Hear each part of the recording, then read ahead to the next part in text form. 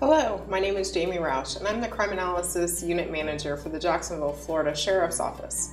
Today, we're going to begin a course discussing crime and intelligence analysis for commanders. In this particular course, we're going to discuss why crime and intelligence analysis should be something that you should be considering, what it actually is, if you want to do it or are already doing it, what the roadmap is for you to continue or to begin doing crime and intelligence analysis, and also what determines crime and intelligence analysis success. Even in an ever-changing world, what is successful when you actually implement crime and intelligence analysis? Welcome to Chapter 1. Today I want to talk to you a little bit about crime and intelligence analysis for commanders. And really this presentation is about the commanders that are in the room, the people who are seeing this particular presentation who really have to figure out about crime and intelligence analysis.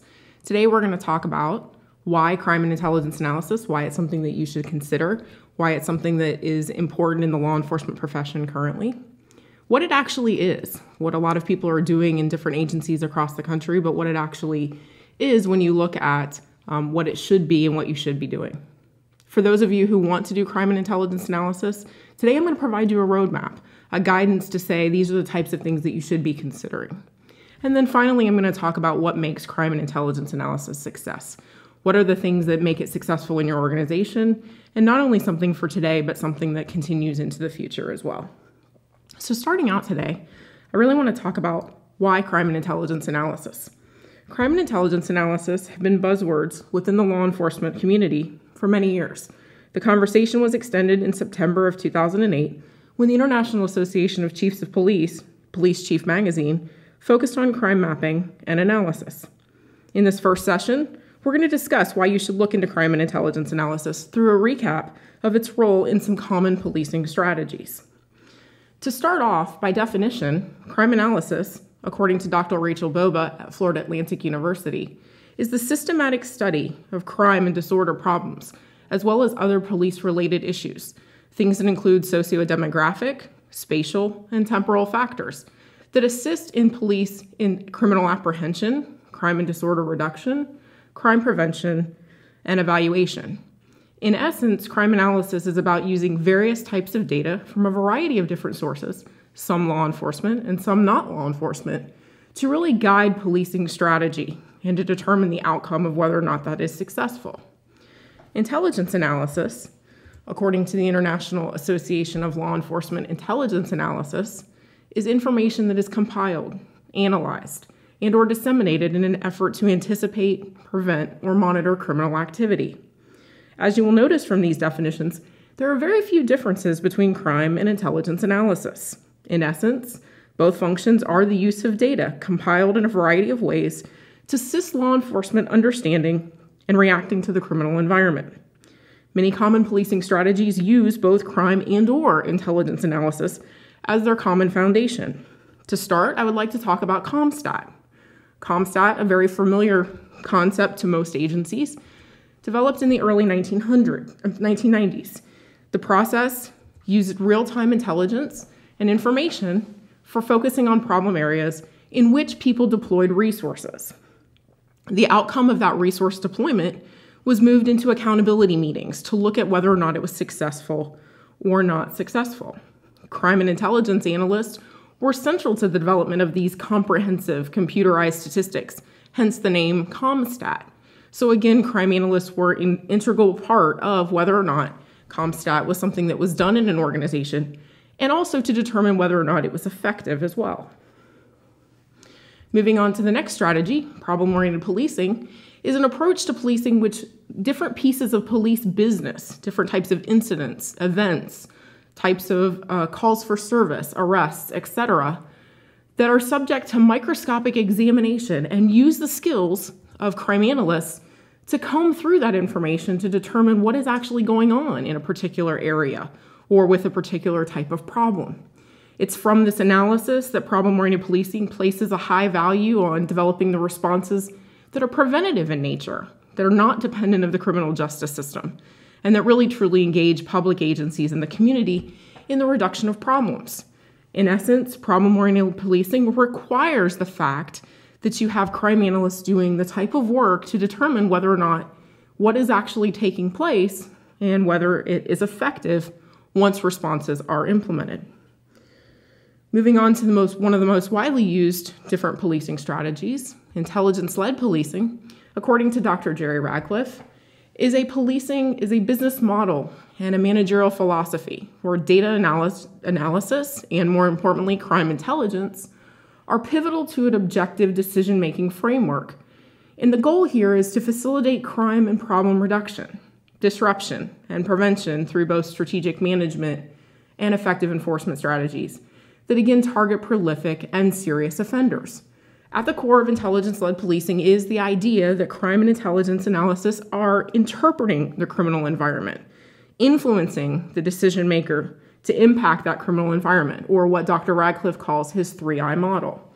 Intelligence-led policing is extremely important in the sense that crime and intelligence analysis help to ensure that decision-making is actually done efficiently and effective for all outcomes of police work. One of the newest terms in policing strategies is predictive policing. Predicting policing is about using data to inform police decision-making. Again, a similar theme that you saw in the other 3 strategies as well. Predictive policing uses algorithms based on modeling of past events to develop probabilities for prediction of future events, really trying to figure out where events are going to happen, not based on the past, but into the future. The probability of future events is used for resource allocation. Once you determine areas that need different types of approaches or whether there are going to be events, then resources are devoted to those particular areas. Assessment and measurable outcomes of whether or not that resource allocation was effective is basically guided through crime reduction. So when you determine an area is going to have future events, devote resources to that particular area, then your outcome is based on whether crime reduction occurred in that particular area. This entire strategy requires crime analysts' knowledge and experience to augment the predictive modeling that it's designed to. Crime analysts have quite a bit of internal institutional knowledge about the areas in which they work, the times of year where crime is most occurring, the types of places that occur where crime occurs disproportionately to others. This type of knowledge and experience should augment any type of predictive modeling. So in essence, crime analysts are required to be part of the predictive policing process as well. The place of crime or intelligence analysis in the policing strategies discussed focus around a similar theme, the use of data and analysis as a transformative process to better decision-making. Any decision that you or I make are made with a variety of influences. In our personal lives, it might be related to spouses, children, or other family-related factors. But as we approach law enforcement decisions, we also have a variety of decision-making influences. Some of these revolve around public opinion, what is actually going on, what people think about crime and how it is occurring. The media, the most recent articles, the events that are touched upon in the media. Politicians, mayors, city councils, other organizations, people who have influence in the way that policing should be done, or a thought about how policing should be conducted. Other police agencies. What a neighboring jurisdiction is doing for a particularly burglary problem may be part of your influential decision-making. What crime and intelligence analysis brings to the table. Again, the use of data for determining what is actually occurring and how it should occur and what should be done using that data. Other government agencies. What other organizations are talking about in terms of what can and can't be done. Some non-governmental agencies or even organizations. In this particular case, you may even think about what's actually being done in the private sector, for example, and how that may affect your decision-making. And then most importantly in law enforcement, what we've always done. The common thought of, we've done it this way for so many years, we should continue to do it that way. Okay, these are all influences that are part of our decision-making process in making law enforcement decisions. However, in times such as these, when we have tight budgets and tight uses of manpower, the use of data and analysis is something that is done through crime and intelligence analysis. And what ends up happening is it is more objective. Crime and intelligence analysts don't have an idea about how something should come out. It's the responsibility in their job to simply look at what is going on in the data and to make appropriate inferences to what is taking place. At the end of the day, they really just don't have a stake in whether or not a problem is looked at one way versus another. They don't have those influences. They're objective to what the data shows. It is progressive. Crime and intelligence analysis is something that is a progressive movement in modern policing today. It is something that's been done in many agencies for a few years now. However, it is forward-thinking, and it is adaptable to new policing strategies, as I just discussed about predictive analysis. Crime and intelligence analysts have institutional knowledge which can be incorporated into predictive analysis. So even in the newest policing strategies, crime and intelligence analysis are part of the progressive movement of policing. And again, as I just discussed, in our tight budgets and tight manpower times, the use of data to making decisions is defendable. It's not about what we've always done. It's not about the different types of issues that have been taken place. It is truly defendable using data. In essence, it really means that crime and intelligence analysis should become the key factor in your decision making. It should be the place that is moved to the center of your decision making in your organization.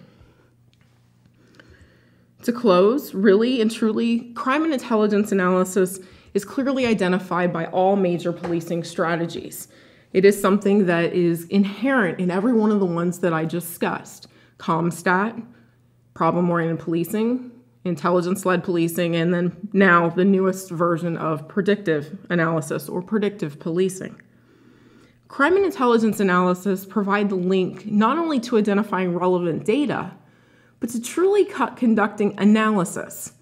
Not just looking at data, but truly conducting analysis to make sense of the myriad of data, whether that be law enforcement data or whether that be data associated to non-law enforcement agencies, maybe data that's relevant within your jurisdiction. In the end, quality crime and intelligence analysts and their analytical capabilities lead to better decision-making and efficient and effective policing strategies. That concludes Chapter 1. Welcome to Chapter 2.